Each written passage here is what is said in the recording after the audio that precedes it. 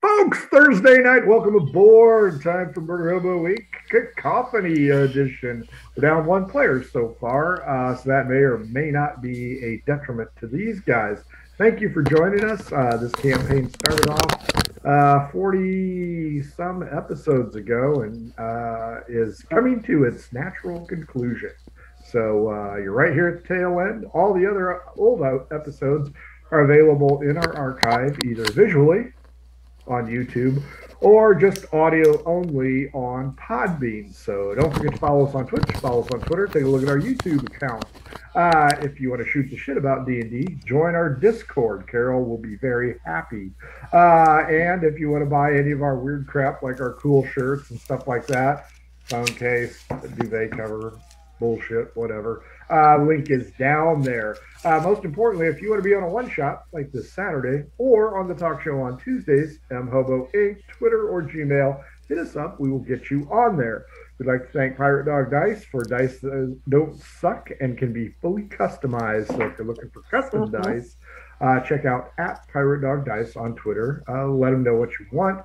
They'll either tell you, yeah, they can do that, or no, they can't. Either or. And don't forget, if your game stinks, ours smells like success, so it's hard for us to judge, try a little bit of adventure sense in your life from oddfishgames.com.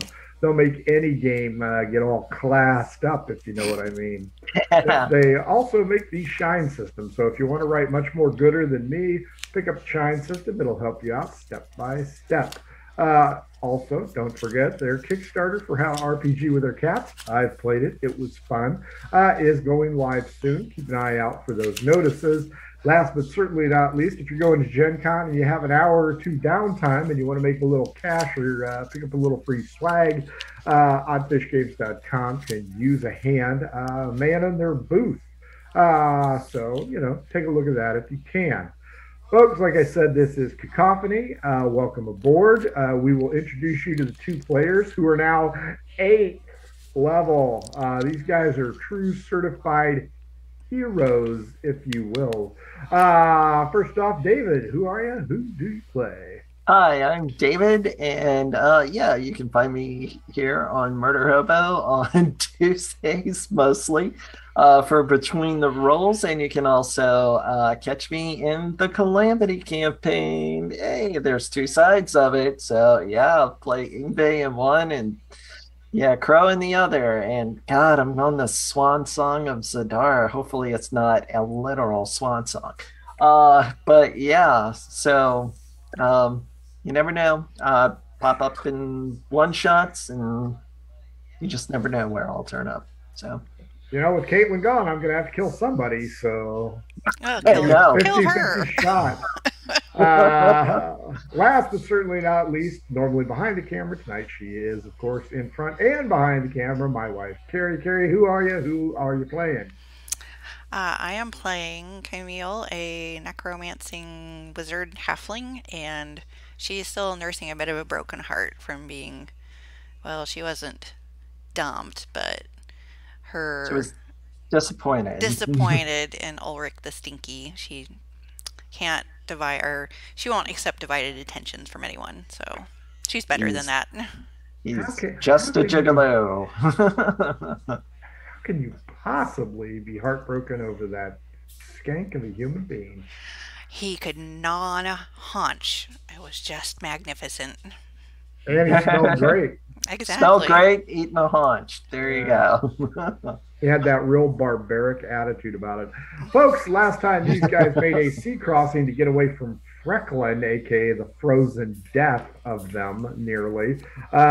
They flew low, flew slow, along with their pilot and guide, shall we say.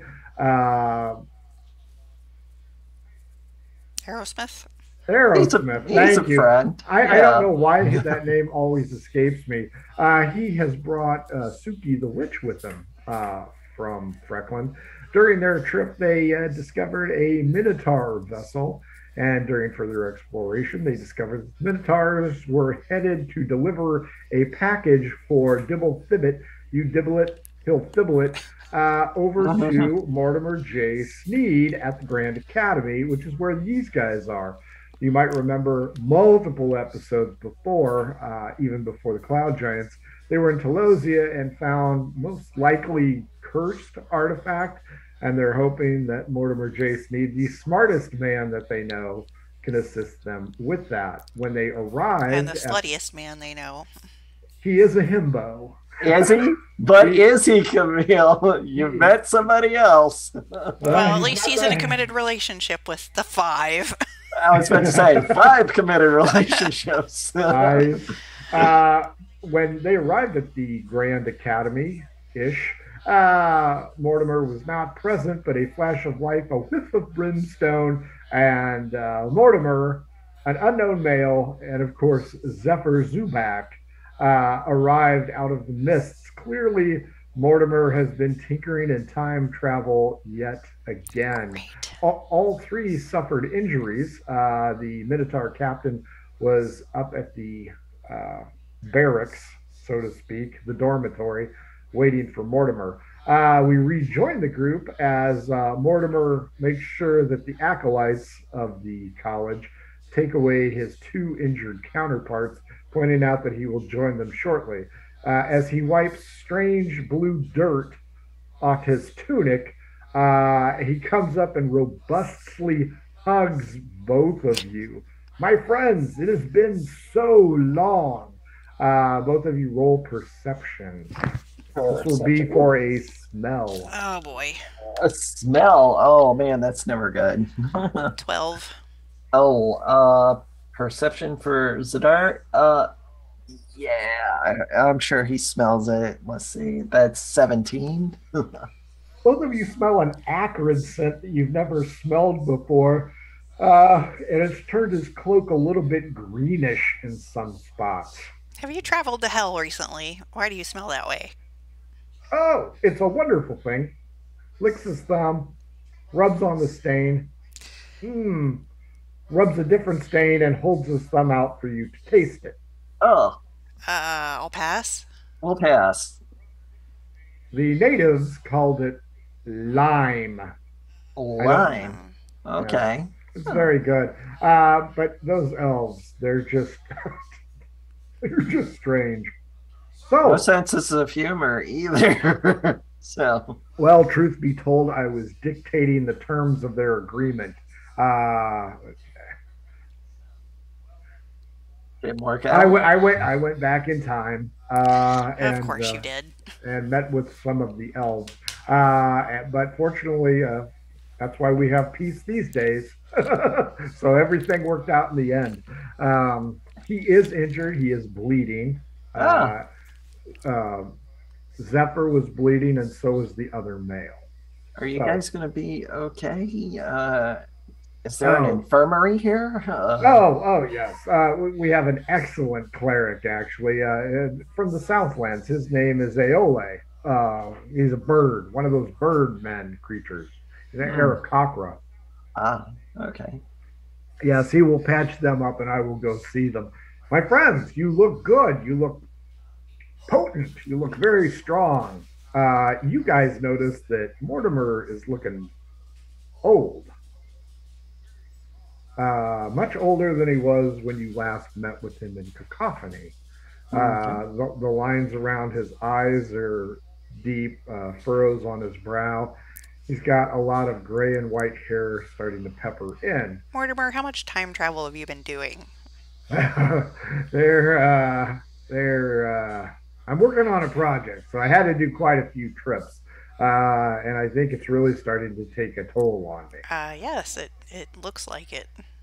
Did you stay too long in one of them? I mean, Uh, no, I just there's a rather heinous project that I've been working on, and it's required a lot of investigation. And unfortunately, while our library is quite robust, um, I needed to dip my hands into the pool of time to find out some things. And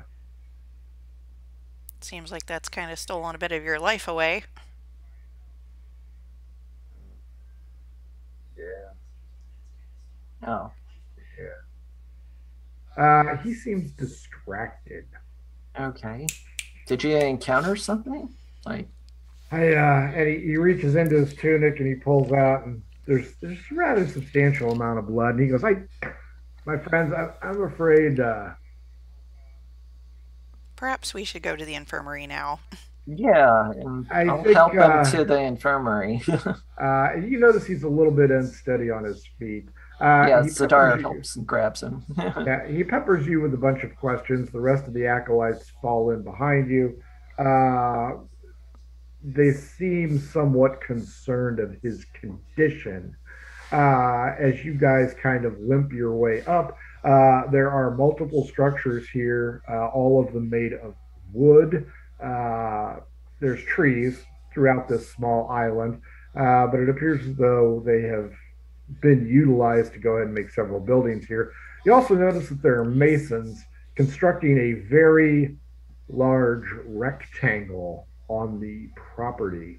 From the dock area, you go up a kind of a harsh rise to where the smattering of buildings are. You notice no points of defense here, no standing military, no armed guards as well. Both of you give me Arcana checks, please.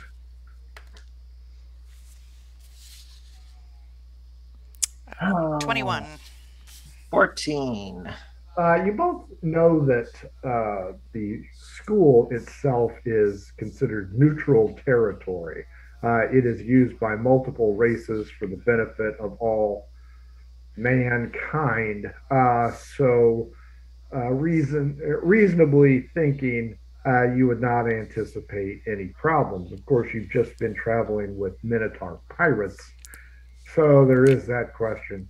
As you guys reach the top of the rise,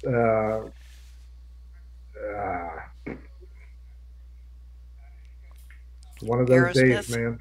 No, David? What's your character's name? Zadar.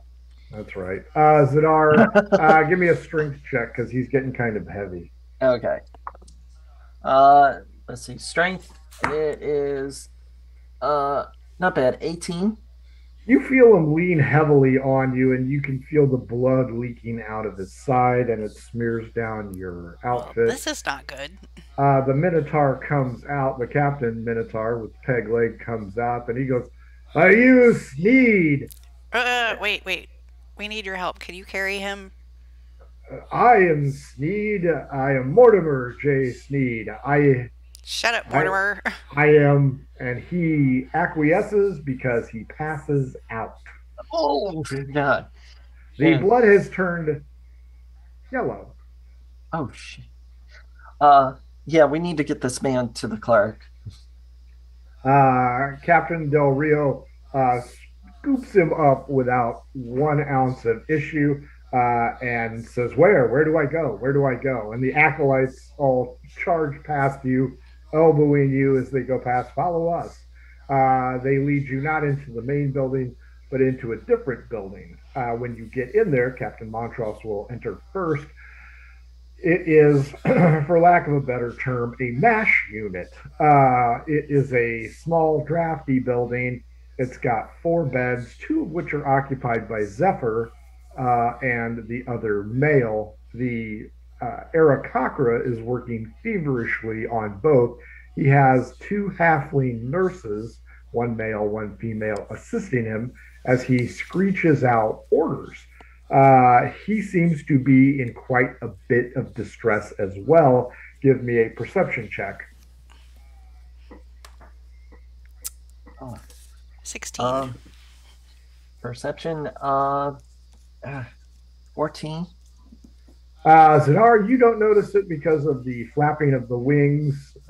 Camille, you notice that Zephyr is not doing so hot, and she has kind of a streak of white hair down her temple. It would appear as though she has been on a few trips to the past as well. As Mortimer is brought in, Aole moves his attention completely over to your friend and begins to work feverishly on him. Dips his feathers into the yellow goo. starts barking out orders in his own language, and everybody starts to do this because they do not speak Arakakra. One of the acolytes leans in, also an Arakakra, looks like a cardinal, and flies away. The cleric orders everybody out. Wait, can I help? You cannot get out. Okay. Is he gonna be okay? I do not know. When can we come back? I will send for you. Now go. Your breath is probably damaging this man. As you could Zadar's be fried chicken. leaving the room with Camille in tow, he waves his hand and casts his comprehend languages, and he's going to listen by the door on the other side. Sure. Captain Del Rio is outside. He will stay for about 8 minutes, and he'll decide, don't know. Don't see the cardinal. And he heads back in, presumably to go get food and drink. You guys will wait. You know what, Zadar? You have shitty rolls. Why don't you roll a d6? You mean Dave? Dave, you have shitty rolls. Tomato, tomato. Yeah, not great. 3. 3 days pass. Oh, fuck. Good thing I didn't roll a 6. That is Dave's luck.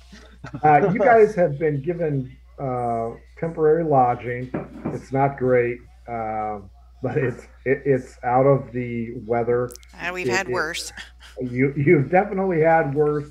You're served 3 squares a day. You guys can wander around. You have 3 days. What would you like to do in these 3 days? These 3 days, I just has Zephyr recovered or the other acolyte? Mm-mm. Okay. There's been no word from the MASH unit. The MASH unit. Okay. Well, we still have to try to figure out a way to secure this thing that we have. So, is there anybody else here that we can talk to? I was going to ask an acolyte. Is there someone like a second that or deputy, whatever Mortimer is? Blah blah. Mortimer is not the master of the academy. Oh, he's not. Well, no. Who is the master? The master is Semp. She is in her office. Well, can we go talk to her? If she is not busy, you may. Okay. This acolyte will be human. Okay. But a swarthy kind of Greek look about him. And it is a male. Oh, okay. Well, I say, we'll formally petition to see Seth. I am Richie. You may. I will stick by you and assist you if you are friends of Professor Sneed. And I will go talk to Semp to see if the mistress has time to see you. She will have time to see you, but not till day 3. Okay. Wow. Okay. Dice giveth, dice taketh away.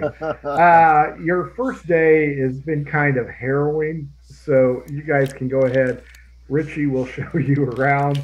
Maybe Potsy and Malf will come by. I was about to say, when's the rest of the Happy Days gang getting here?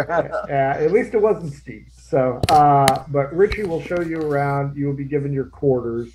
However, there is a problem, and it will be addressed to Odd, Camille, even Zadar. 14. Zadar, Aerosmith, and Suki come up to you at the end of day 1, and they ask how Mortimer is doing. And I tell we don't know. It was pretty dire. We still haven't heard anything. I I have a problem, uh, and I hate to do this to you under extraordinary circumstances, but I must leave. Okay.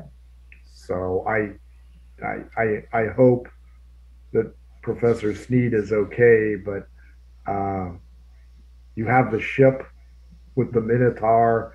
Uh, I, I I'm, wish I could stay, but I have to go. mm, I You've understand. gone above and beyond. Is Suki going with you? Suki is going with me. She is going to visit her family. Her grandmother is dying. She lives on Sidelis. Brown chicken, Sorry brown to hear cow. that. She is what they call a seer in Ah, that land.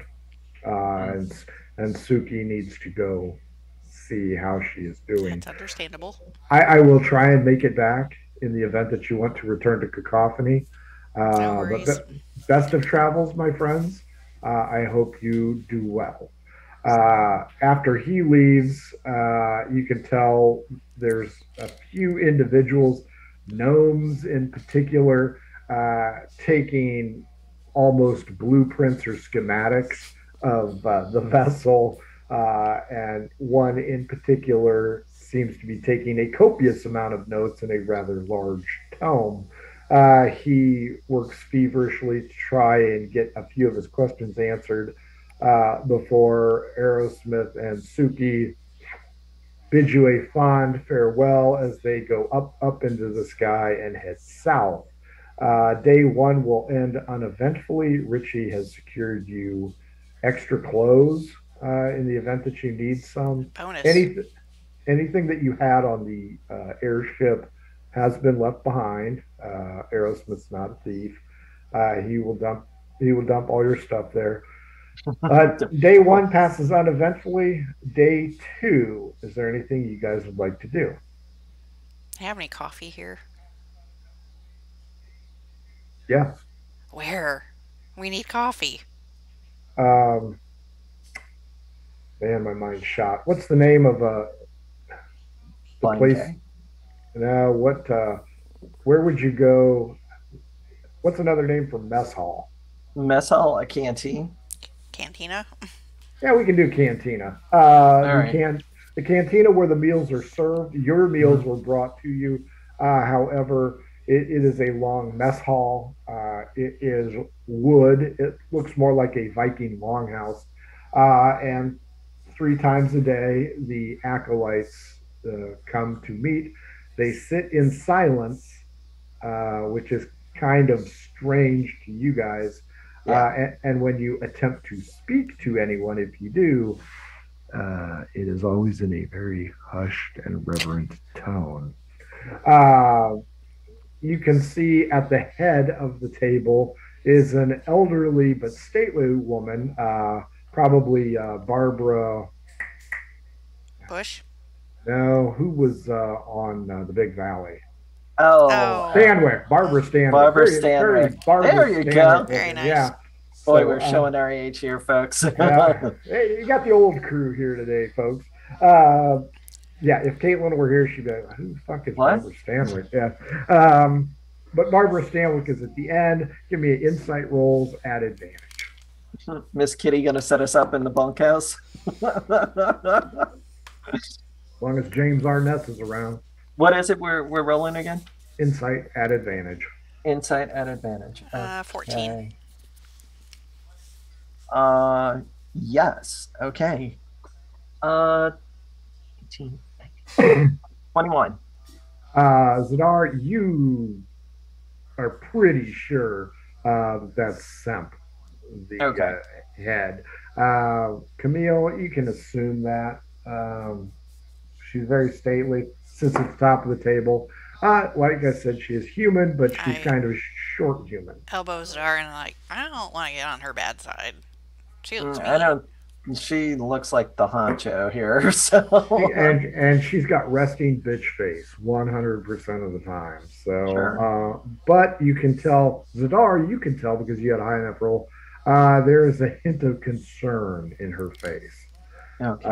After the meal ends on day two, she makes a beeline for the mash area, and she enters with impudence because, of course, she's the boss lady.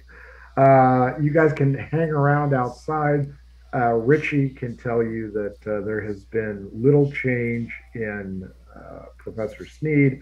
However, Zephyr and Garignon appear to be on the mend and may be out and about soon.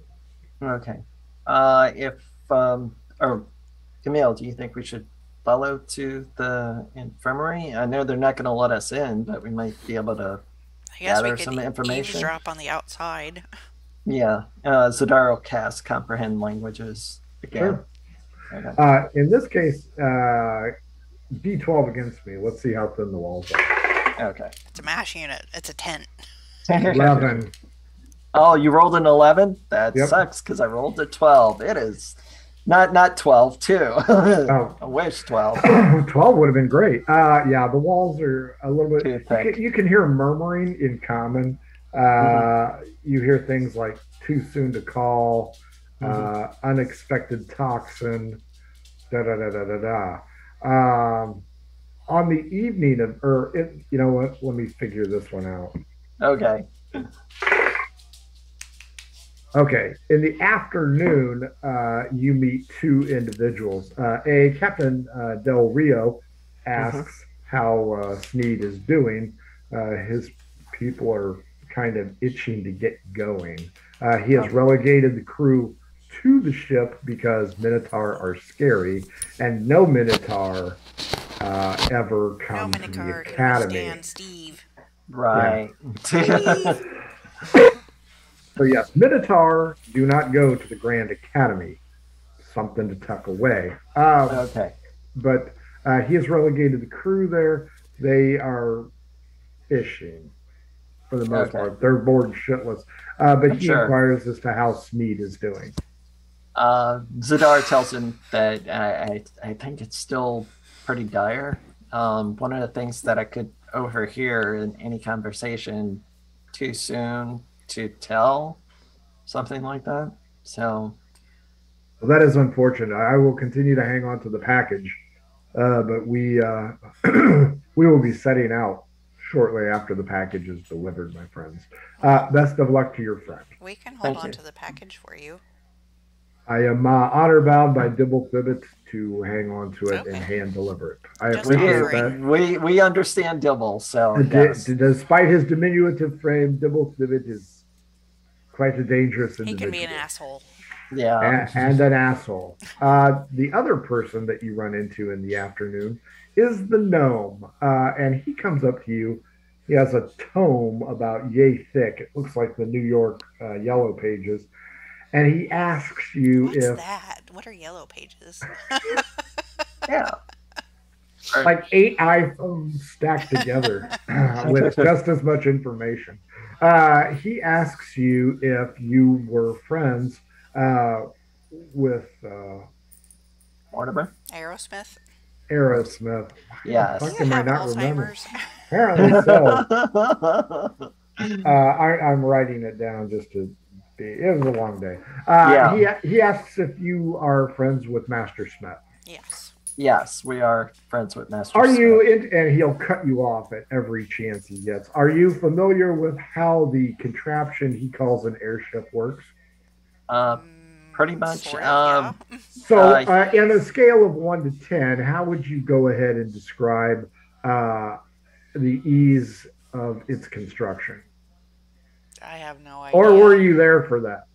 No. No. Well, Probably. You're almost of no use to me then. Well, then take a hike, asshole. Ease of construction, 10 being more difficult, probably about a 10. So how is it operated? With air. This is for scientific purposes. With hot air, heated. Which How you is should be the able air to produce heated? a lot of. From the heating elements that are installed on. What were the unit itself. heating elements constructed of, and how were they fashioned? He's not paying attention As to me. far as I could tell, they were probably magical in construction. Out of his ass. Something that could instantaneously combust and produce heat. Like your ass. You have a fixation with my ass, my dear. You're just an ass. This is a My gnome talking to a gnome. So, my name is Dexter, not ass. Dexter. Dexter Docamel at your Oh service. my god. Dexter Docamel. Well, it's a pleasure to meet you, Dexter. I wish I could say the same, but you have given me very little to work with. But I appreciate your time nonetheless. I I must have a go. question. Yes, Are you married? yes. Why? Do you have children? My wife is expecting her first child. I am here on temporary loan, currently on sabbatical from the Great Library. Awesome. Um, That's not what the name of it is, though. Other questions? Mm. no. I wish your wife well. She has a lot ahead of her. I'm kind of familiar with libraries and stuff like that. May I suggest if you have a child, maybe the name Dewey might. Sounds like a good name. Sounds like a stupid name. Oh, let your wife decide. Besides, the name has already been chosen.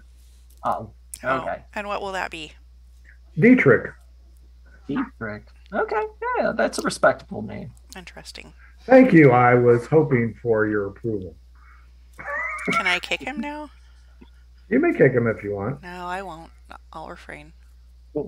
Yes, I should have asked. Dexter, are you on the spectrum? Nice. Nathath, that's the library. No, I am not on any spectrum. Just asking. Well, if you have any more questions about the craft, come see us.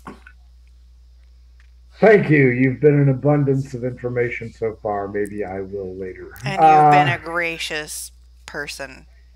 This evening is unusually clear and crisp.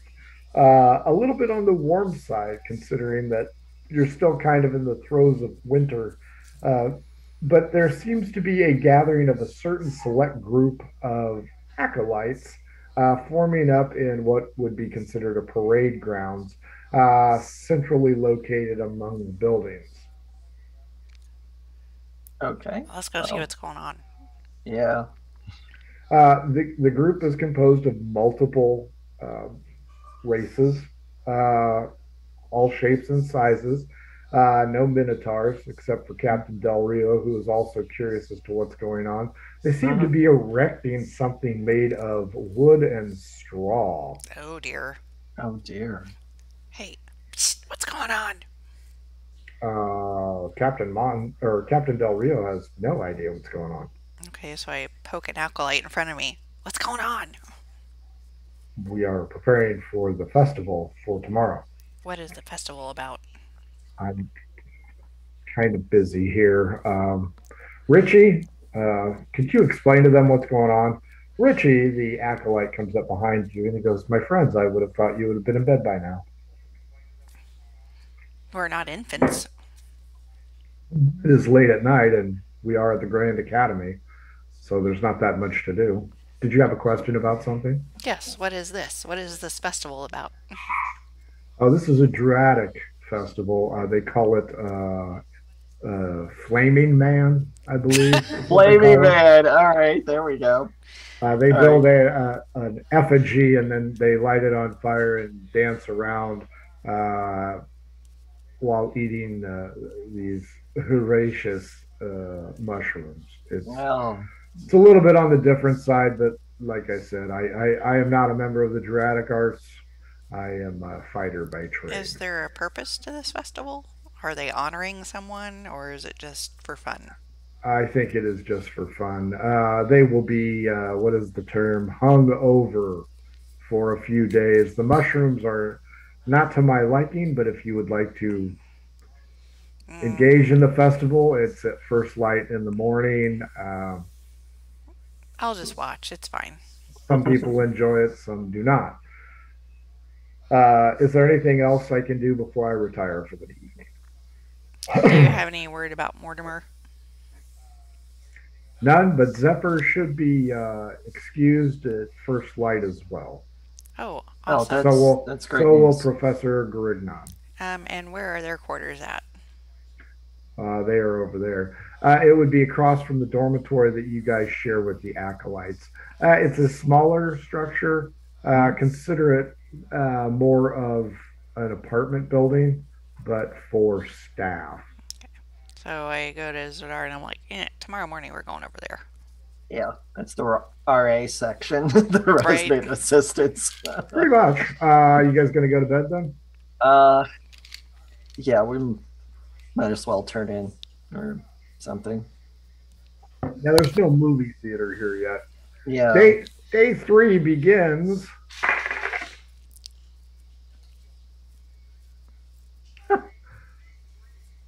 Rain. Of course. You guys wake up at first light along with everybody else. As you head towards Grub, you notice that the Druidic cultures are headed out towards the open air. Gonna be hard to get that thing on fire. You see them gathered around. They have little bowls with kind of fabric covering them. Mhm. One of them comes over to Richie, who is in line ahead of you, and he points over to another area to a female. And one of the acolytes goes over, grabs the female, and they head over towards the main area. Do you want to stay in line for grub, or do you want to go see what they're doing? Why don't you hold our place in line, Camille, and I'll go take a look. I can do that. Okay. Uh, Richie leans back, Camille, and says, I think you're going to be very happy. I understand Zephyr is inside along with Professor Garignon, so you might be able to get some answers today. Zadar, as you go over, you follow the other acolytes. They don't give two shits. They're talking to the female, and it is it's an elf. She nods in agreement.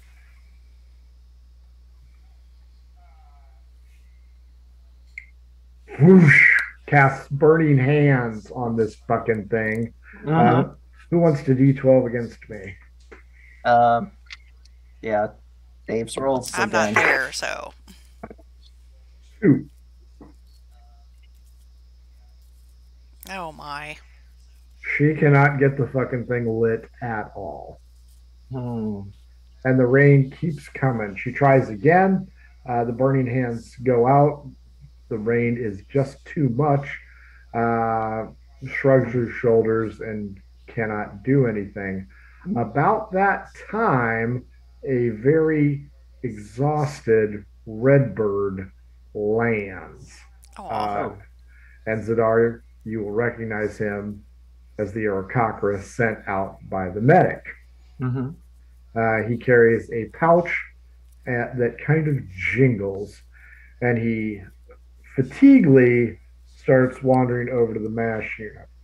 Okay, I shadow behind. He'll go in, enter into the I don't know, dispensary, if you will. Okay. Closes the door behind him. Okay, I'll post outside and cast comprehend languages again. Sure. D12 against me. Please roll better. 3. Dex. This time, the door didn't latch very securely. The Aarakocra is speaking to each other, and he points out that he has located the items requested. You can hear the jingling of 2 glass jars, and the older Aarakocra, Aole, will point out that he believes this is the right stuff. And that's how the Mercury 7 astronauts came to be. Inside, Camille, you get a place. Are you going to get 2 plates, one for you and one for Zadar? Okay. Yes. The cooks look at you speculatively. I'm very hungry. I have a lot of growing to do. They aren't paid by the plate, so they don't give two shits. They give you 2 platefuls. You and Richie sit down. Give me a perception check. I'll do this and I have to let the dog out because she's staring at me. Oh, Lord. 17. Fair enough. You spot Zephyr and this Professor Grignon. They are sitting up at the head of the table with Semp. Semp seems to be back and forth. Give me an insight check.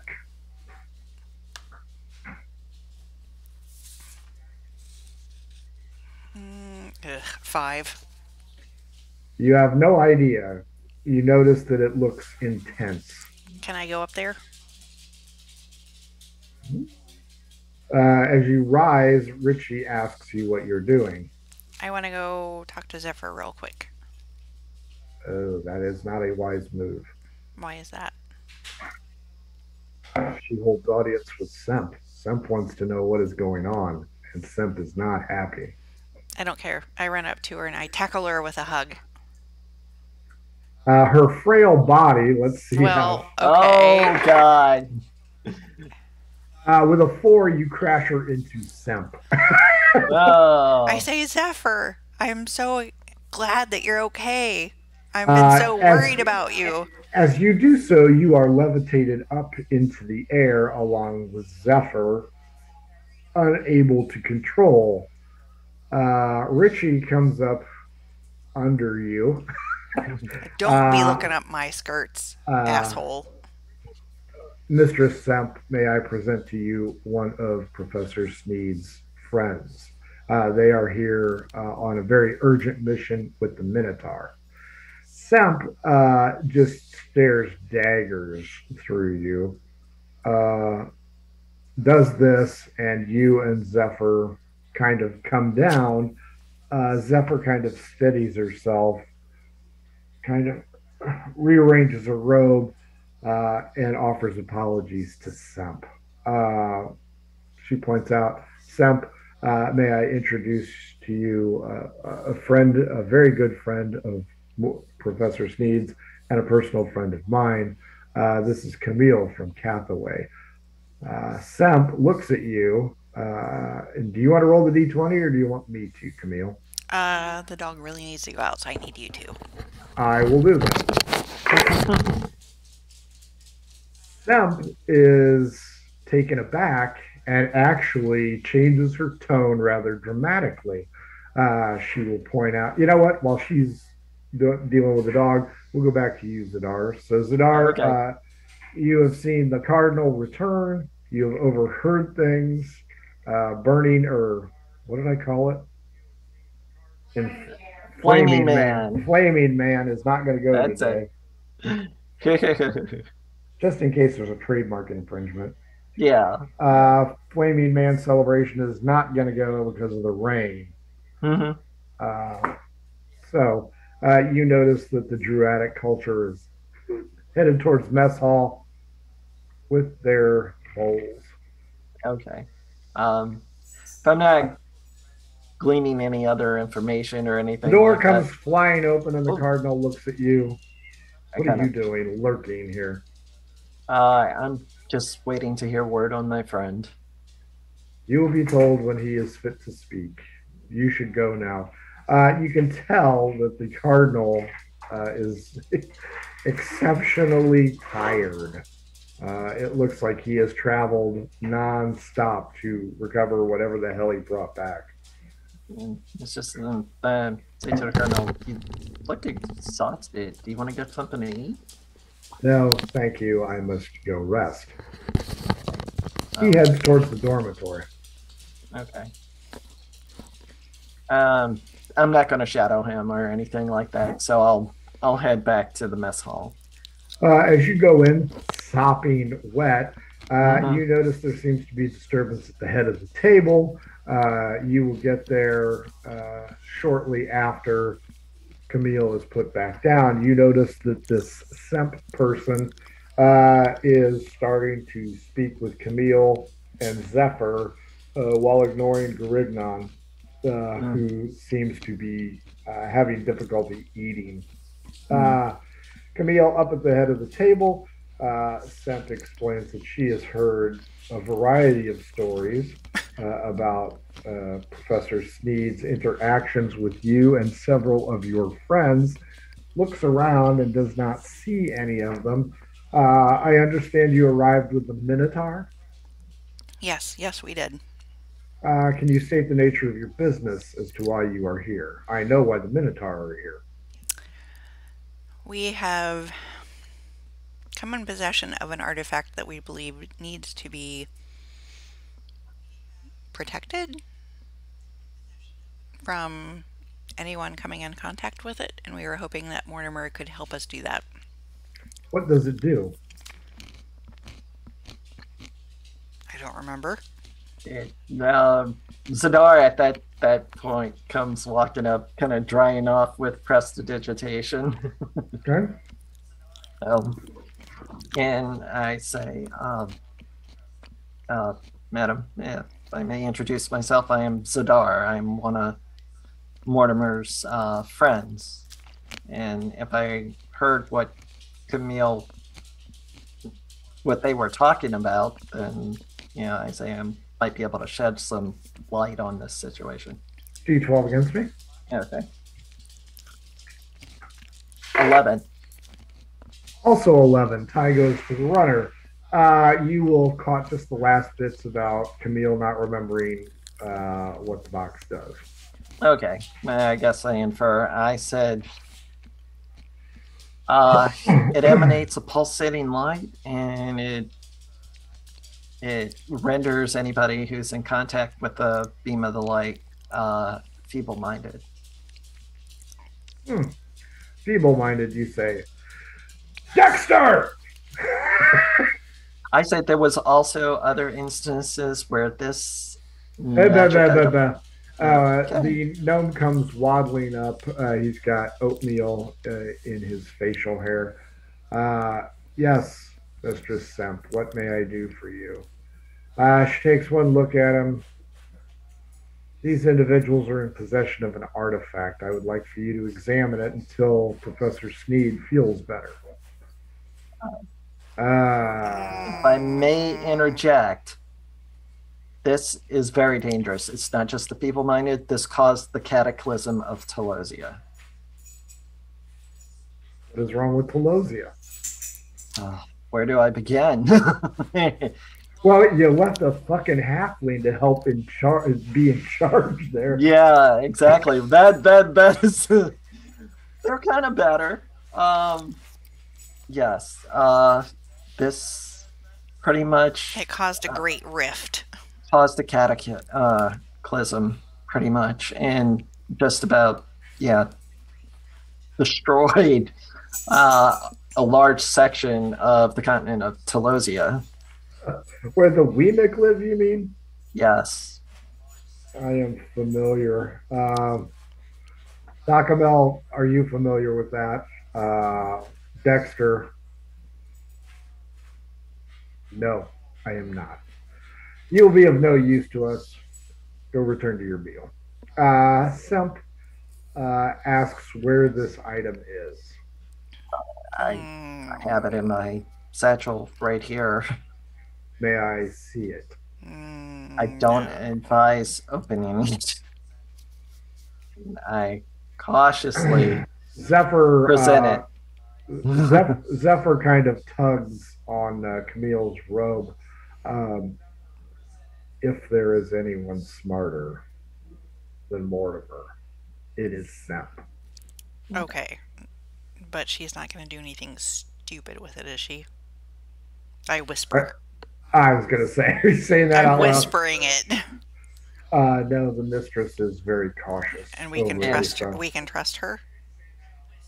Mortimer trusts her. Mm-hmm.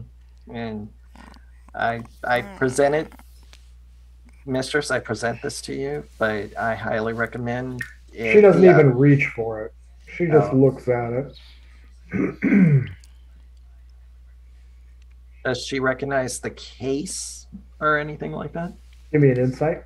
Okay. Rare.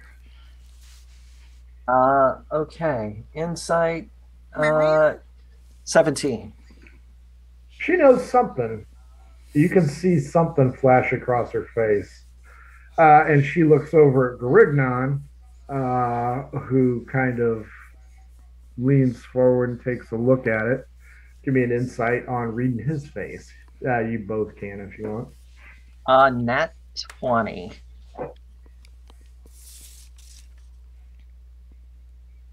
Six. Not a clue, Camille. Zadar with a nat 20. A look of horror crosses Garignon's face. Uh-oh. And he looks over at Semp, and she looks at him. They do not speak. And she waves it off and says, yes, perhaps Professor Sneed would be your best bet on examining that. I would keep it in its case if I were you. Yes, I agree. Thank you, Mistress. I and ask I her secure if it she knows anything about it. in my satchel, so. I know enough that Professor Sneed is probably who you will need to speak with on this matter. You may return to your seats. I need to finish my discussion with Zephyr and Garignon, please. I turn to Zephyr and I say, can I talk to you later? Yes. After the meal, if Semp allows it, I will be able to speak with you. Awesome. We'll see you soon. And I am hungry. Damn it. Where's our food? I got you a plate, goddammit. You're late. It's back there. As you guys return to your seat, Richie looks a little bit apprehensive. He, of course, would never. It's fine. Deign to interrupt the discussion. You can tell that Semp is alternating between the two, trying to figure out, presumably, what the hell went wrong and what they were doing.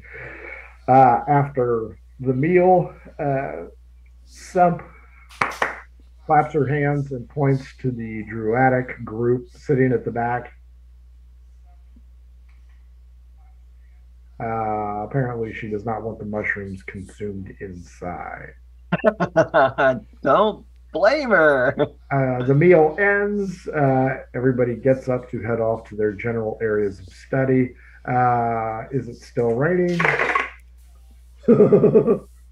Yeah, with gale force winds. It is not good out there. As the general mess hall clears, Garignon and Zephyr bow to the mistress of the academy, and they head over to you.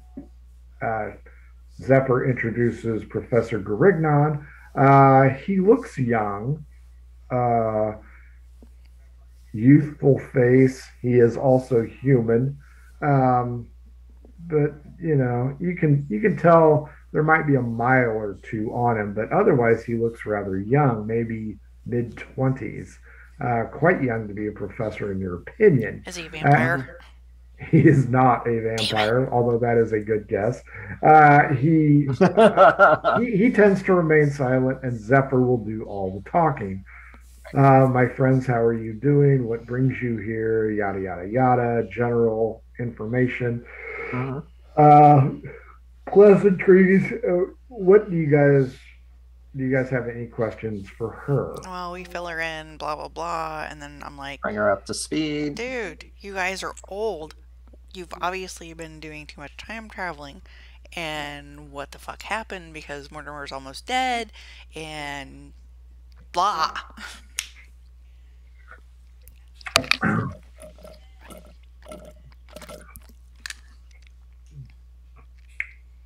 We just came back from making peace with the elves. However, one faction of the wild elves was not in favor. The conclave came under attack. We were each wounded to a certain degree, and I am told Mortimer was poisoned. But since I have left you guys, we have made many trips into the past because Mortimer is researching something. And it might have something to do with what the Minotaur have brought him. I'm not sure. But she explains that they have seen wondrous sights, saw the Great Desert before it became the Great Desert. They've been to Morokia. They've been to the Elf Lands. They did not go to Tolosia. Okay. They went to Freckland and had a meeting with the Frost Giants. Freckland sucks, doesn't it? The Freckland that she knows was populated heavily by Frost Giants, and they were told to leave by Mortimer because of global warming. Okay. Well, that was nice of him. Yeah, that was nice. We've been to Utha, we've been to Osme, and we've been to a place called Sedelis. He actually never heard of the place. He actually discovered that there was a great crevasse that separated North Sedelis and South Sedelis, and he showed him how to build a bridge. So, I mean, that's admirable. The construction on that's going to be a very long-term project. To the best of my knowledge, it's not even completed yet. But we have been to many places, and both Professor Garignon and I have warned him that he is starting to look old, and he is starting to lose a step. Is it because of the time spent in each era, or is it accelerated his aging? Zephyr looks at Professor Grignon, and he points out that he believes the time-space continuum is somehow aging him. The more he uses it, the faster he ages. Time magic.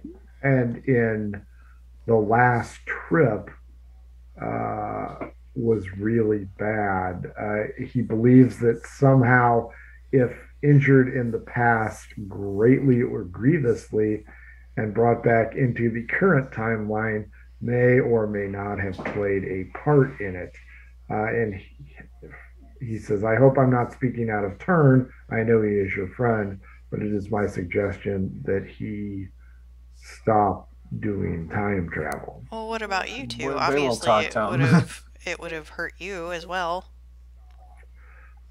Zephyr kind of moves her hair to the side. And points out that this last trip seemed to have aged both of them. Now, Garignon's injuries were not nearly as substantive as Zephyr's.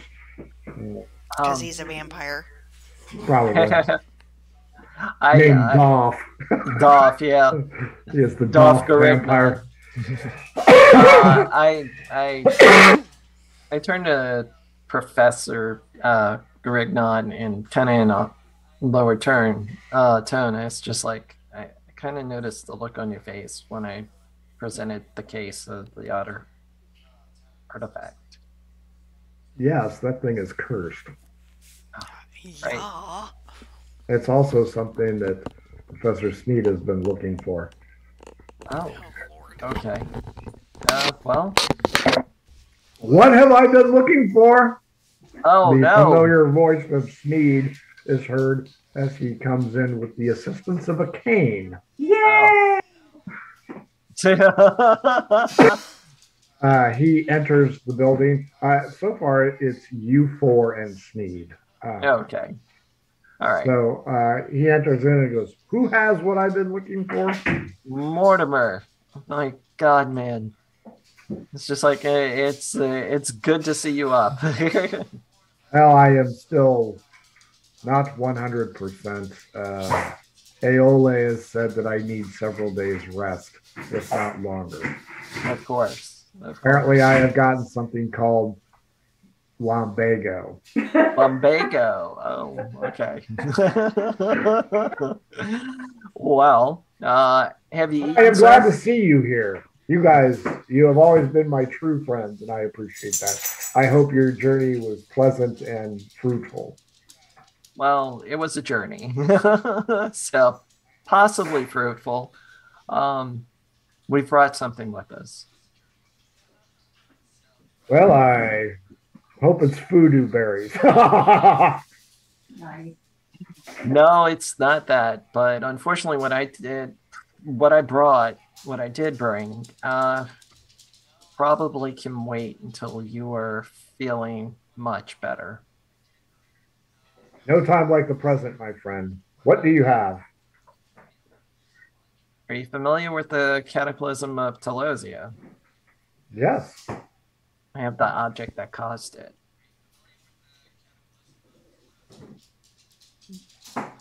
That was lost to time.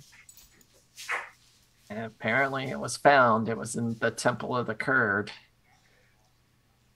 I had not Power considered it there. Let me see it, please. It was quite dangerous, Mortimer. This is extremely dangerous. Zephyr puts her hand over the satchel and asks Mortimer if he's strong enough to handle this. My dear, I am well beyond my constitutional limits. I am fine. And, otherwise, Aole would not have let me go. well, Please show me the item. I'll show you the item, but to examine it, I think we should adjourn to a more secure location. Do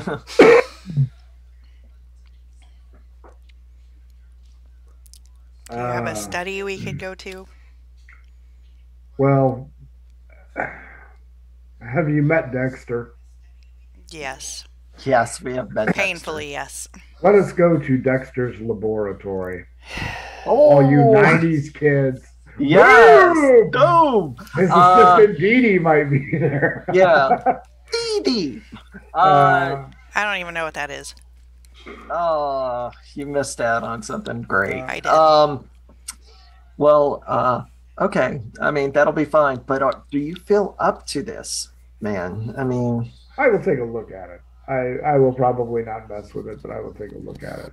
okay. So he leads you outside the rain, looks over at Zephyr. Zephyr steps up, takes him by the offhand, and they start to walk, not to where Flaming Man is at, but over to the left. There seems to be a depression in the ground, and you get about halfway there, and Captain Del Rio shows up. And he's kind of stomping away. His peg leg keeps getting caught in the wet ground. That sucks. And he goes, "Are you Sneed?" All I can see is Back to the Future too. "Are you Marty McFly?" yeah. "Are you Sneed?"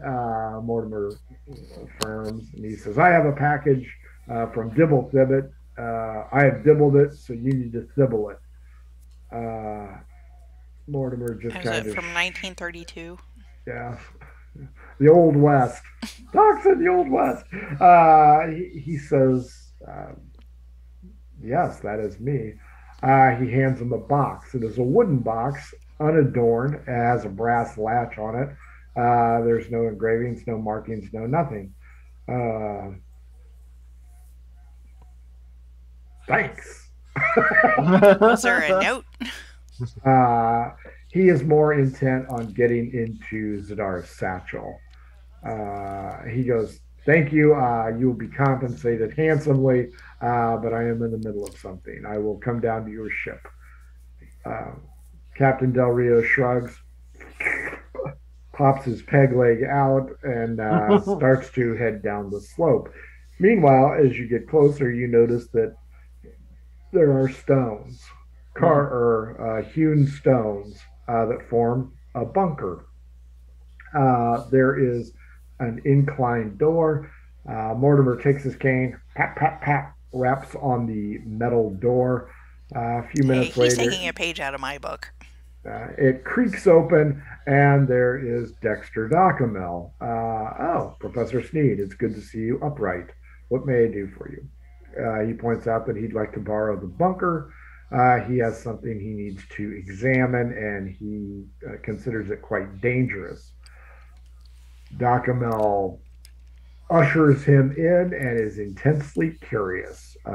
Professor Sneed does not send him away, and he kind of eases down the wooden steps into an area very modernistic. The walls are hewn smooth. It's kind of shaped like a barbell. So there's a big main room, a small tunnel, and then another big main room. There is a large metal door on a barn hinge that slides across, leading in. The first room that you are in appears to be somewhat of a study area. There are several acolytes in here because, of course, Docamel is a professor on loan, and he sends them out into the rain. He then says the lab is free to use. Sneed says we need to go to the back. As you wish. He moves the metal sliding door. There's a short tunnel. There's alcoves with small brass plates, storage maybe. And you get back into the back of the barbell, and there's brimstone, fire damage. There's an acrid electrical aroma in this area. Oh man, this sounds like the bunkers that was in the Marines, man, where we were throwing grenades. This is somewhere where it's going to handle an explosion. There are pieces of a table here, and Professor Docamel quickly moves it around, gets it to where it's a flat surface. Zadar, he asks you to go ahead and present the satchel on the table. Okay. Is there anything we can hide behind? Yeah. If you'd like, you can go through the metal door because it's two metal sliding barn doors in between the tunnel of the barbell. He asks if everybody could leave the room. Yes. Who does?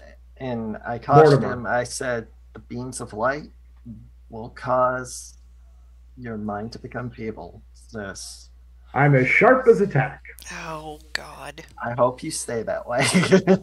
So, yeah, Camille and I exit the room. No, I tell him, I'm like, really? Really? We've seen this. Yeah. I trust your judgment. I've experienced it. I think I know what I'm doing. Zephyr comes back from the main room with a large tome. Okay. And does she have to say anything to say? Hands the tome over to him. Clearly, she is intimately familiar with this book. There is no title. There is no markings on the binder. I asked Zephyr, do you think this is okay? I'm worried. Oh, I trust Professor Sneed. I think he'll be fine. Okay. So we'll exit the room. Everybody exits the room, including Docamel. A moment later, the first metal door slides open. Mortimer waves his finger for Zephyr to come over. He takes the time travel necklace off and puts it in her hand, takes a belt pouch, gives it to her, and then a small rectangular satchel. Just in case. Door slides shut. There is a grating noise that you didn't hear before. Some kind of grinding, kind of stone on stone. Camille D4. Zadar has shields prepared just in case. Wow, seriously? Out of all these, I don't have a 4 out here. Do a D8 and cut it in half. Will that be cheating? No. Well, kind of. Oh, there's one. Did you make that dice bag? Oh no, Frank got it for me for Christmas one year. Oh, okay. Did I? Okay. Yeah, she's made dice. Nice. I've made a lot of dice bags. Okay, and that is 4. For 4 hours, a variety of sounds are heard. You're pretty sure you heard a sheep. You heard a screech. You heard some kind of screaming. There's consent, right? And there, and there's a lot of banging and strange noises. At one point in time, in hour 3, Docamel goes over, kind of tugs on the metal door. It is secured from the inside. After 4 hours, you hear the latch pop and the door move across.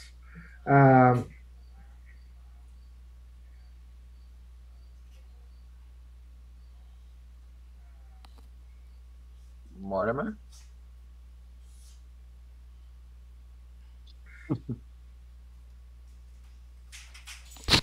Hello, are you raging idiot? Just say something. You say you found this in the Tower of the Curd. Yes, we did. We actually met the Curd. Telosia has a curd again. That's interesting. What's his name? Now. It's her. What's her name? Tigress. You know that Telosia has usually overwhelmingly had female rulers. Yes. She is more than capable. Does this box belong to you? No. Well, it belongs to the Telosians. What did they want you to do with it? To secure it? Because it's, from what we know, it's cursed. Yes. It is very dangerous. Duh. Highly dangerous. We told you that. Is there a reliquary or something here that you can secure this?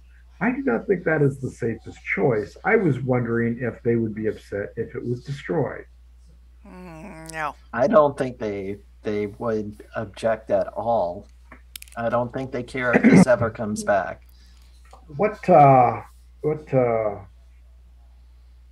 And he waves Zephyr over.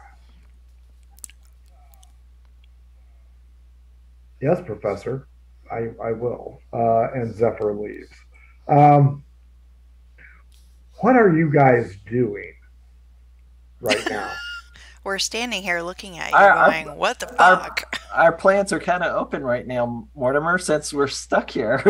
Well, I was wondering if you might be able to do me a favor, because I am laid up for several weeks and I sadly will not be able to enjoy the experience. But I was wondering if you guys might be able to do me a favor and do the Telosians a favor and do everyone in the basin a favor and take this someplace to have it destroyed. And where is this place? There is a small island not too far away, maybe 2 hours, maybe 3 hours, and it has a volcano, an active volcano. And I believe if this item, and it's back in the satchel, were to be dropped into the lava pit, the caldera, which is in the center of a volcano. There's a spot where the lava forms. This is called the caldera. It's very hot. And he goes on a long dissertation.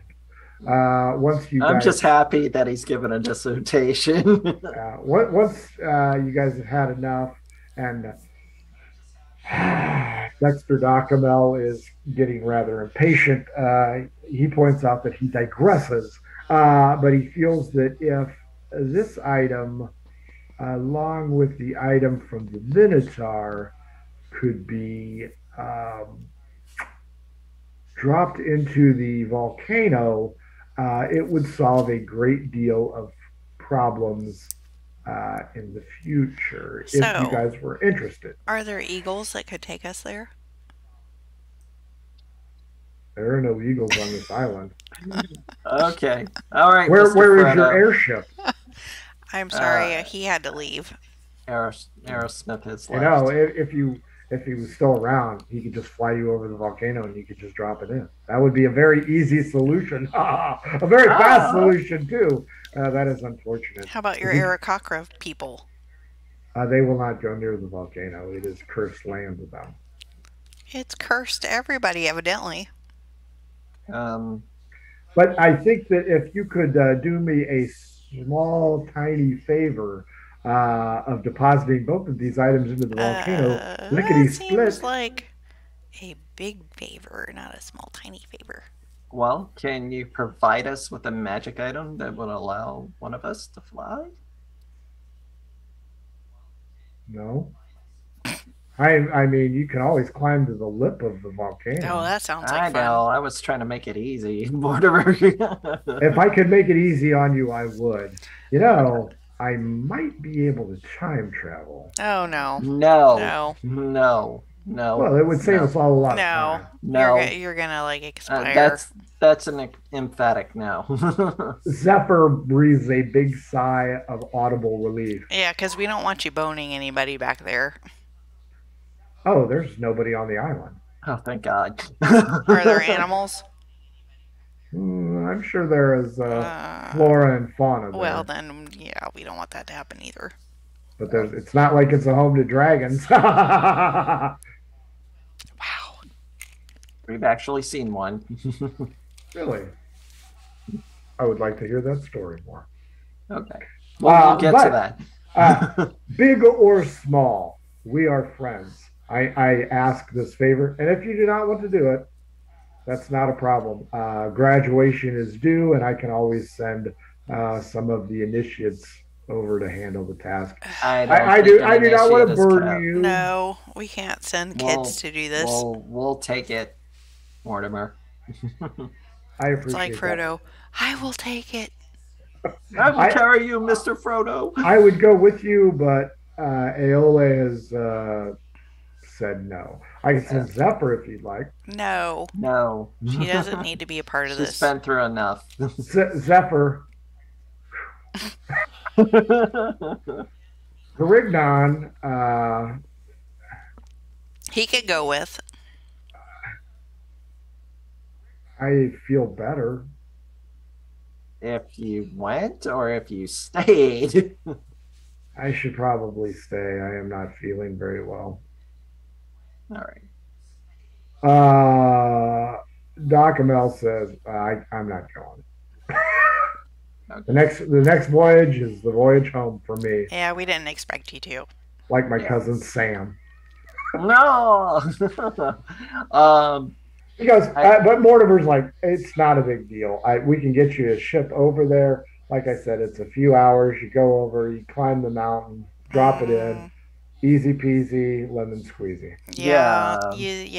Okay, we've had enough experience to know that's not going to happen. So, but we'll take the we'll take the task. But yeah, he opens up the box, and inside it is a jewel. Is this thing safe that we're opening, Mortimer? Yes, just don't stare into it. I will keep it in the box. I have no plans into staring into any jewels. Thank you. I've been there and I've seen that. No. Sure. But yes, did Captain Del Rio.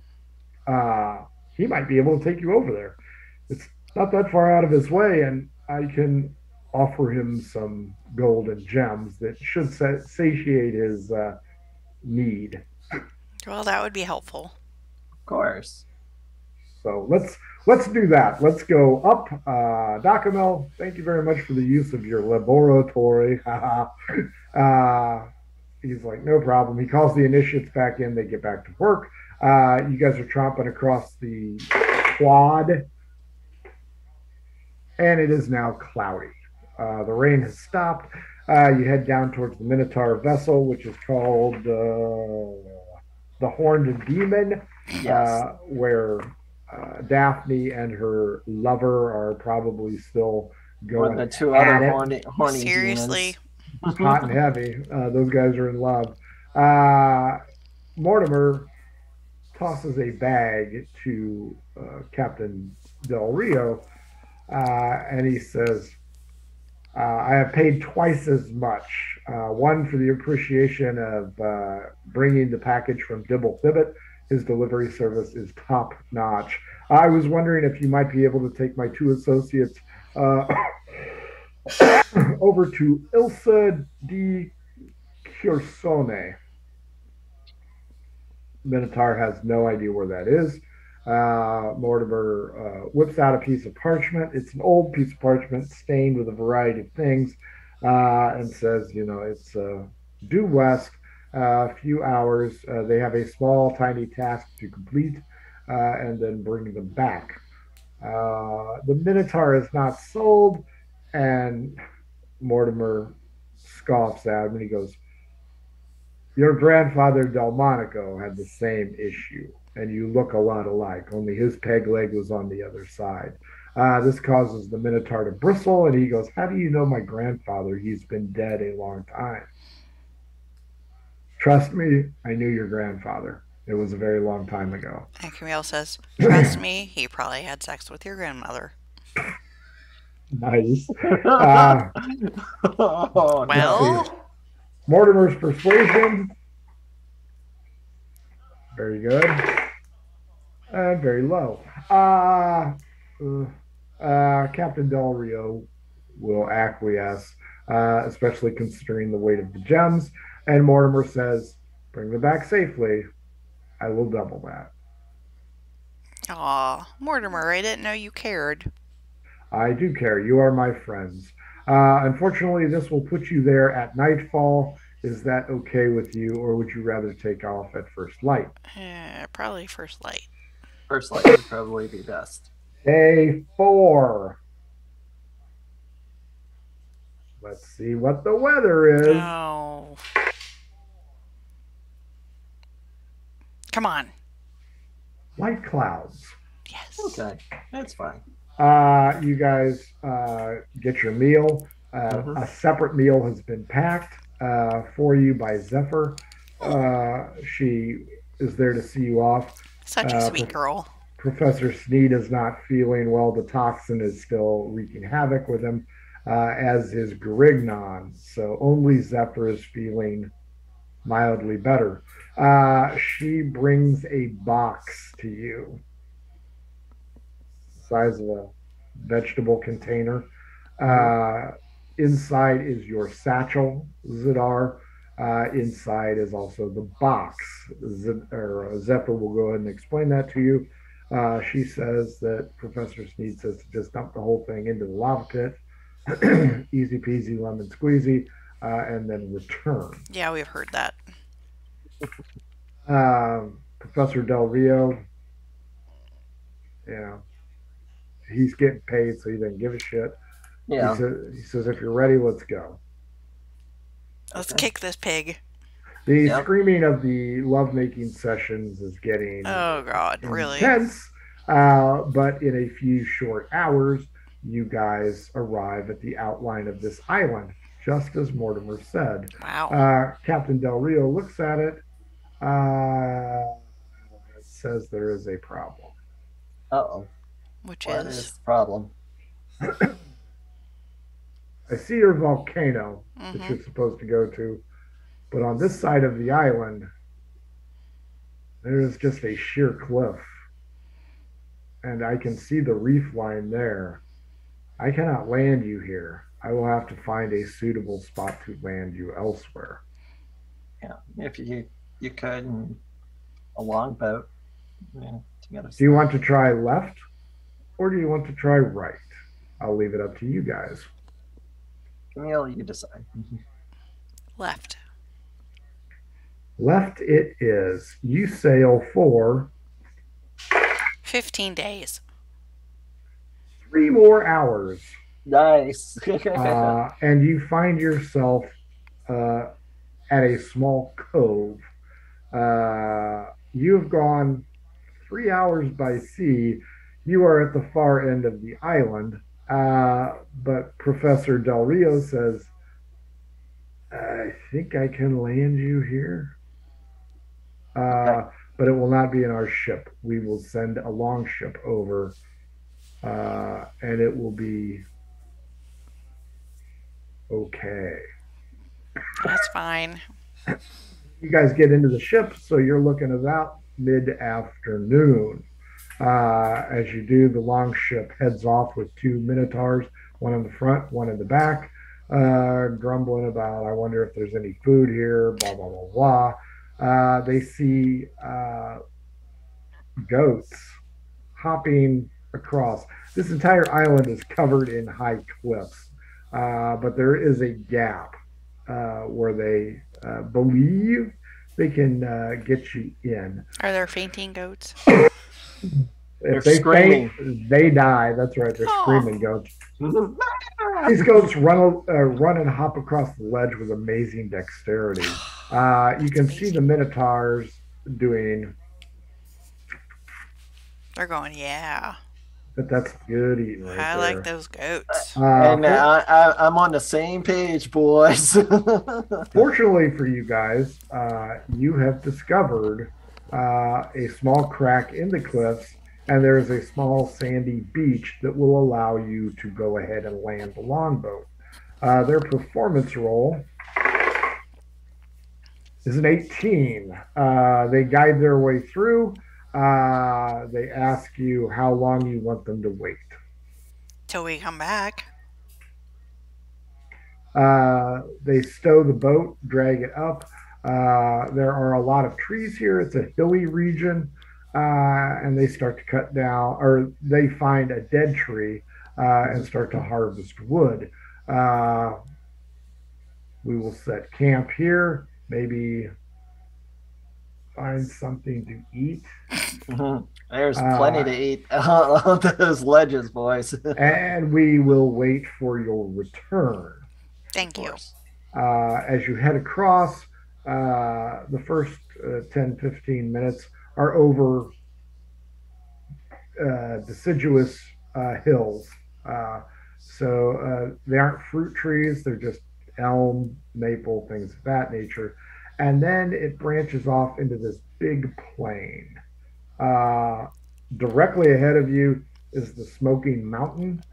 And that is your destination point, but it is Vegas miles away. Yeah. You anticipate being able to cross this open plain, and from there, you see high grasses, and that's where the elevation starts to move. So the whole island is like this.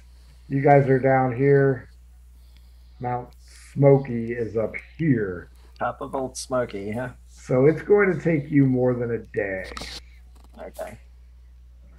All right. Well, You have no choice. that's what we gotta do. Well, you guys only got enough food for one day. So you Like a guys had couple days of starving isn't gonna hurt us. weight loss. As you guys head across the plains, you notice a couple things. The land here's not bad. There's no snow. The high cliffs kind of protect you from the winds, so it's not warm, but it is not cold. It's very temperate in this area due to the environmental blockage. As the sun starts to go down, you reach the high grasslands. You have seen several different pieces of fauna, deer, some goats, rabbits, things of that nature. But as you start to get into the grasslands, you realize that the sun is going to drop really quickly, and you guys are going to need to make camp. Yeah. Okay. We'll do that. That was my new thing. Oh, Lord.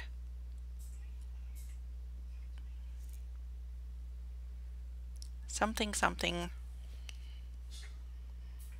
That's useful as shit. Is it a tiny hut? We're something, the private something. Mordenkainen's private sanctum. Yes. Oh, very nice. You guys will be well protected here. Oh yeah. Is that what you want to set up? Yep. Oh yeah. Fair enough. Off in the distance from whence you came, you can see a kind of a sizable bonfire. Of course, you're looking down at an angle, so you can tell that the Minotaur have created something. Whether or not they're going to wait the whole time, kind of a question mark. Yeah. Yeah. But you guys, you pop open Mordecai's sanctum, and you guys have a rather nice evening. The beginning of the beginning of day 2. Okay. Yeah, we'll leave at first light. Clear. Nice. Nice day. However, as you emerge from the sanctum, you are not alone. Oh shit. Okay. And who is with us?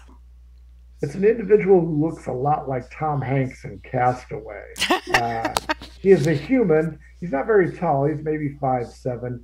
He's quite thin. He's quite tan. And he's wearing what appears to be goat skin underwear. He's rather slim down, and he has a rather angry looking spear with him. And he looks at both of you. You okay? No, I am not okay. I am a freaking castaway here. My ship wrecked on the far side. Well, who are you and what are you doing here? Our ship is here and we can take you with us when we're done. You would do that for me? Well, of course. I wouldn't leave anyone just to live here. To stay here. Beauty and generous. His charisma is 16, Camille. And he's a little bit taller than you halflings. That's not bad. He's short. But he goes, I appreciate that, my dear. It has been so long since I've gazed upon beauty such as yours. Zadar, he's pretty much ignoring your giant Pamela Anderson jugs. Yeah, I'm sure. Oh, that's unusual. Well, Zadar didn't offer a way to get home. Well, still, but jugs are jugs. And home is home. Yeah. That's true. Why are you here? We have a quest we need to complete. And once that's done, we can all get that out of here. And an adventurous to boot. The gods have answered my prayers. Wow. He seems rather smitten with you, and he doesn't come across as cheesy, so he has better pickup lines than me. So what does your quest entail? We need to make it to the top of the volcano. Yeah. And drop some things in. Drop them. I'm sorry? No. I heard that. No. I can walk with you if you'd like. That would be amazing. Yes, it would. I am Maurice Lucinda. I lost most of my crew when I was navigating this area. I have been here almost 3 months. I, too, am an adventurer and pretty much know the lay of the land. And what was the name of your ship? The Merryweather. I'm sorry for your loss. You are very sweet. I appreciate that.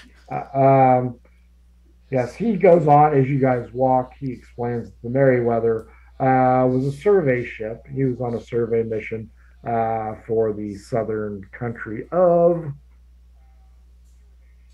Bestel. So he's very gregarious. It's clear that he is lonely. It's been a long time, several months since he's had any human contact. I have not heard of Bestel. It is to the south and to the west.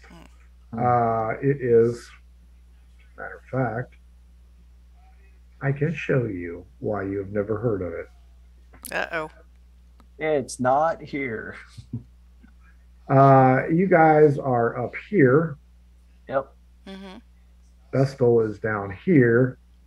The Grand Academy is there. Wow. And Sedelis is there. Okay. Freckland, Tulsia, Okay. and Cacophony. Ah. We are Right a there. long way from home. Yep. And a short time to get there. As he talks, he holds up his hand. Yes. Get down. Be quiet. As you're moving through the high grasslands, you notice a slight breeze and the tops of the grasses undulate. However, you notice that some of the grasses are moving side to side. Everybody roll initiative. Sure. Oh, nat 20. Oh, my lord. 12. 19. Nat 20 again. So Maurice and an owlbear leap at each other as it comes through the brush, and they attack. Let me get the stats up here. Oh. You guys are familiar with these things. They are quite nasty. Root beer will be Maurice. Is he a space cowboy? He is not quite a space cowboy, and he does not successfully hit the owlbear, nor does the owlbear hit him with the bite or the claws. 3 misses. 19. Wow. Camille, you're up. The owlbear looks rather ferocious. Oh dear. Oh dear. Now I'm regretting my spell. I would not regret that spell at all. That was a wise choice. Which one was that? Oh, the Mordenkainen? Yeah. It's always a good spell. So, where is everyone in regard to me? Maurice has stepped in front of you to protect his lady. Zadar will be off to your side. Okay. Yeah, all of a sudden, Maurice has got lady playing in his head. Okay. The disco generation's alive and well. How about magic missile? Sure. How much damage?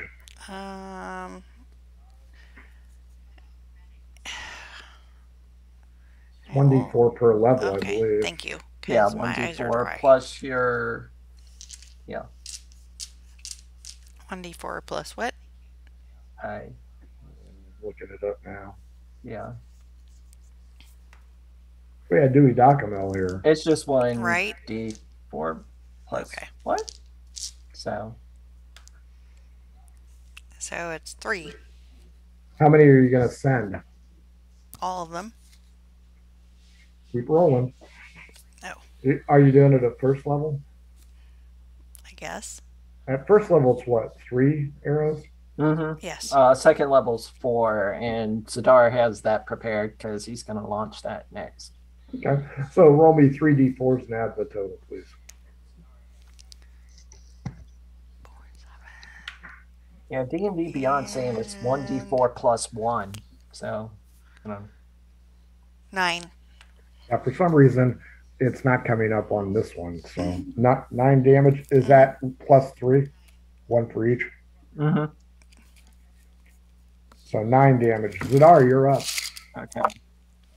I launch magic missiles second level, so there's 4.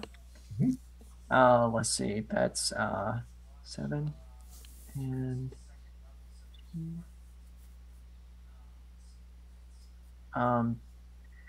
11 points on the total of the dice, so plus 4 to that, so 15 points of force damage.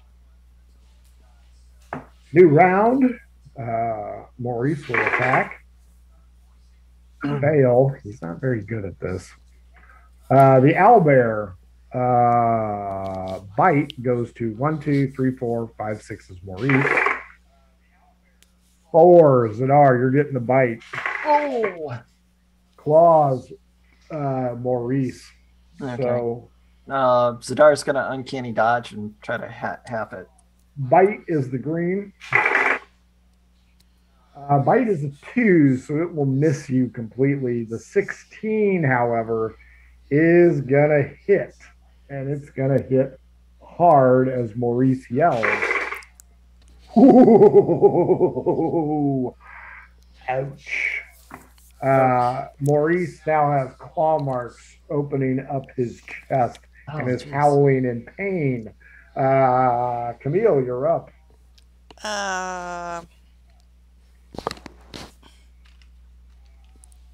good Lord. So, how many people are we fighting against? Just the one. Just the owlbear. Where is it in relation to me? Since he got ripped open, you have a clear view of this creature who is right in front of you. Then I do web. There is nothing to attach it to. So then how about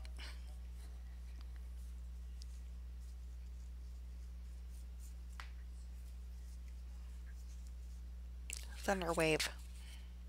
Thunderwave is good. I don't know what to do now. I think you have to hit, don't you? Or no, I have to dodge. Yeah. I get a save. Yeah. Constitution check, I think. I dropped half my cards, so I'm not sure. I'll look it up. Thank you. I'm on it already. One action. 15 cube on a failed save. 2d8 thunder damage and is pushed back 10 feet. But what's your save?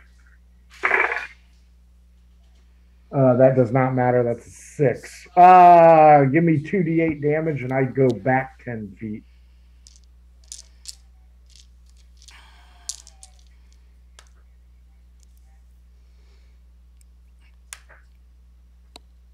Seven.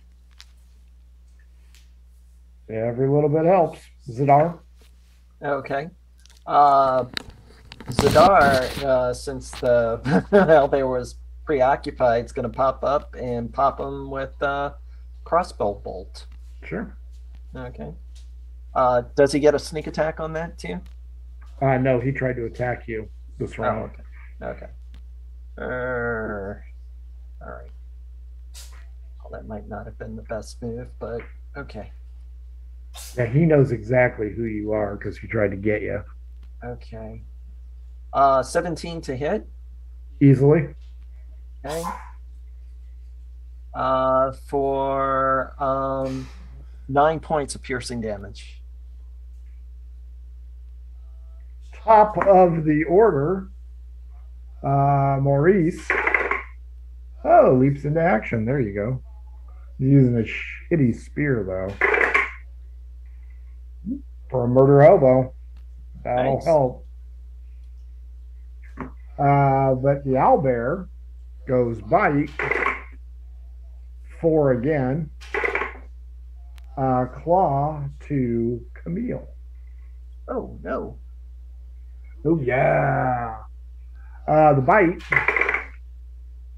19 plus 7, 26 to hit. Claws. Nat 1 misses Camille. The bite is I'm gonna uncanny dodge to help half it. Yeah, because it's max. That's 15. So takes 7 hit points of damage. Ouch. As it latches onto you. Camille, when she gets back, is up. If you want to go ahead and go, we'll just return. Okay. You will. Oh, Zadar to go? Yeah. Oh, okay. Yeah, Zadar is definitely going to attack. Because you aren't going to kill him, so. Flaming Scimitar. Green flame blade while striking with the scimitar. Okay. That is a 24 to hit. Yep. And that is let's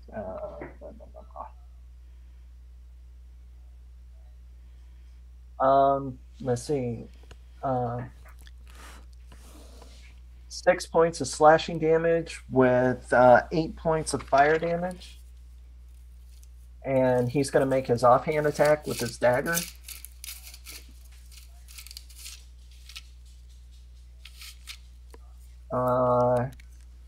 Does 11 hit? 11 does not hit. Okay, so Sidar misses. Camille, you're up. We hopped over you. Thank you. I had to go to the bathroom. You almost got clawed, but it natural one against you. So I've got 19. That hits.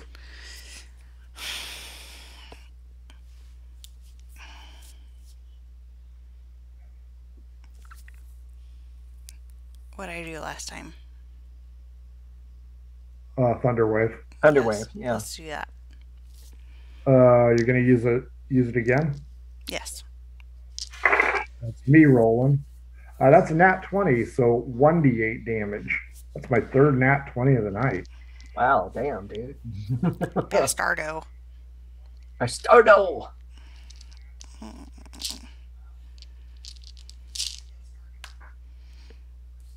Five. That's pretty good. The owlbear does not look good. It is the top of the order. Maurice gives another battle yell. With a 5, he misses yet again. He blows. He's all charmed. The bite goes to Camille. The claws go to 5. Maurice. Oh, the bite.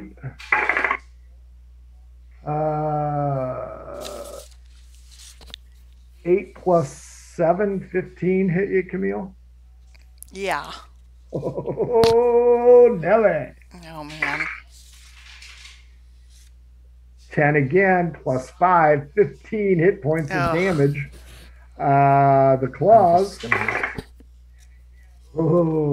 18 plus 7 is 25. And Maurice, they call it a night. Let him die. Yeah, no, that's not bad. He's hurt. Camille, can you kill this thing? We'll try.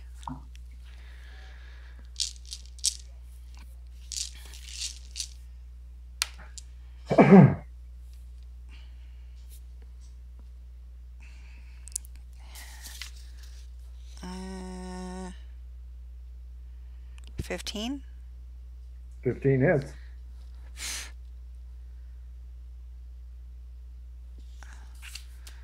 Can I do Thunderwave again?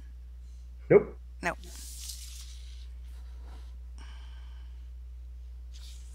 You got magic missile? Yes. That'll do it. I do that. Sure. And it'll probably put the owlbear down. So what do I have to do? 3d4 plus 3.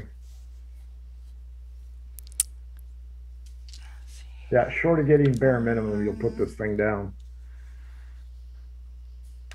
2, 3. That's enough. 5. Yeah, the owlbear goes down. Okay.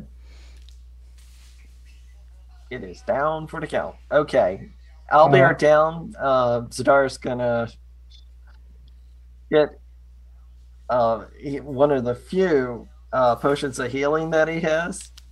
Sure. And tend to Camille first. Maurice will tell you to tend to her first. Okay. The lovely lady needs help. Whatever. Give it to Maurice. Maurice will not take it. Do you have one? Or Fine. Does she have one? No, she does not have one. okay. Zidar had 2, so gives one to Camille. D8 plus 2, no ones, Camille.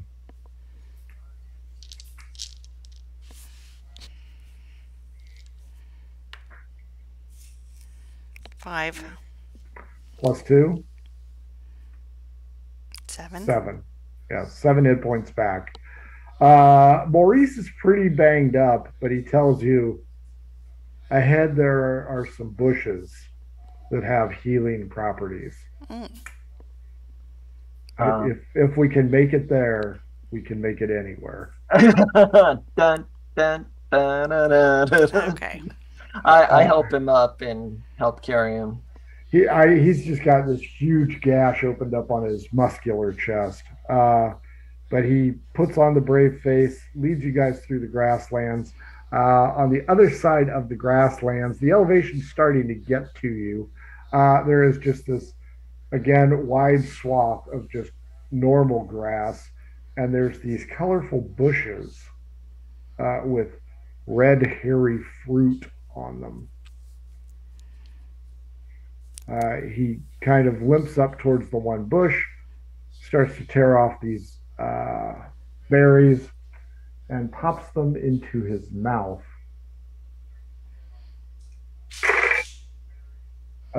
The gashes begin to close and heal. Wow, However, that's awesome. he is going to have some scarring.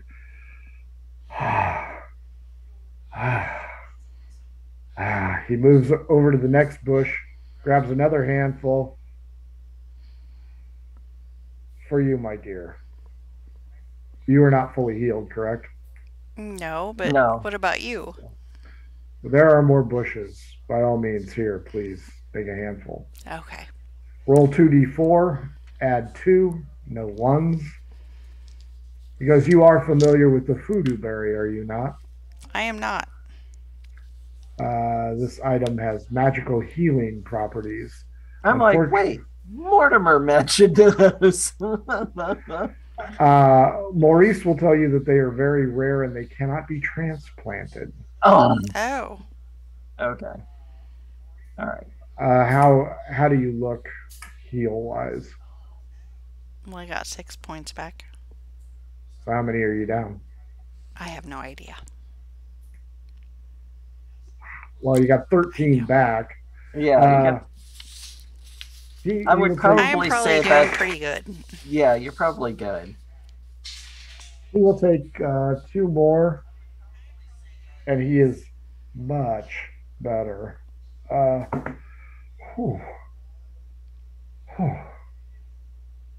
He's looking around. Songbirds are chirping. Plume of smoke coming up out of the volcano. We aren't far now, but it is about noon on day 2. How long the Minotaur will stay is hard to say. How is it time-wise to get to the top of that volcano? You're looking at least another hour or 2. An hour. Okay. And Maurice is looking around. He says, "This would be a really nice place to build a house." Okay. And with that, we'll call it a night. Okay. David, what'd you think? I liked it. I was concerned about Mortimer. Oh my god. You gotta have it there. We can't lose our friend. That's what D&D is all about. Yeah. It's friendship. So yeah, no, I enjoyed it. It's great, and need to see how this turns out because Zadar's climbing a volcano. Yeah, but it's gonna be easy. All you gotta do is drop something in. Right, with and you're no done. evils. That always goes well. Easy peasy. And you got to meet Dewey Docamil's grandfather. Grandfather. Oh, okay. Okay. I was thinking it was going to be his dad. Yeah, that's why I floated the name Dewey to him. And Manice's great grandfather, because Eric Cockrell don't live about long. 25. And aioli, I'm told, is just like mayonnaise. Mayonnaise. So Maniz has found his relative. Carrie, what'd you think? It was good. I'm still sad because I don't want it to go away. Yeah. Well, good things have to come in an end. Nothing is ever set in stone. Right. Maybe it just takes a break. But I'm just a baby player, so there you go. That's true. And if you live through your first campaign, that says something. My first campaign ended at first level when I died. Uh, that was a different genre, so everybody fucking died in that. Folks, this has been Murder Hobo Inc., the Cacophony edition. We hope you enjoyed it as much as our players did. Follow us on Twitch, follow us on Twitter, take a look at our YouTube archive. If you want to shoot the shit about D&D, join our Discord. If you want to buy our cool crap like this Neato shirt or other stuff, the link is down there. Most importantly, if you want to join us on Saturday for a one-shot or on Tuesdays for the talk show, mhobo Inc., Twitter or Gmail, hit us up. We will get you on there, and you can have some fun as well. Don't forget Pirate Dog Dice for dice that really kick the shit out of Maurice today. They're available at Pirate Dog Dice on Twitter, also on fishgames.com, makers of Adventure Sense, the Shine System, how to RPG with your cat.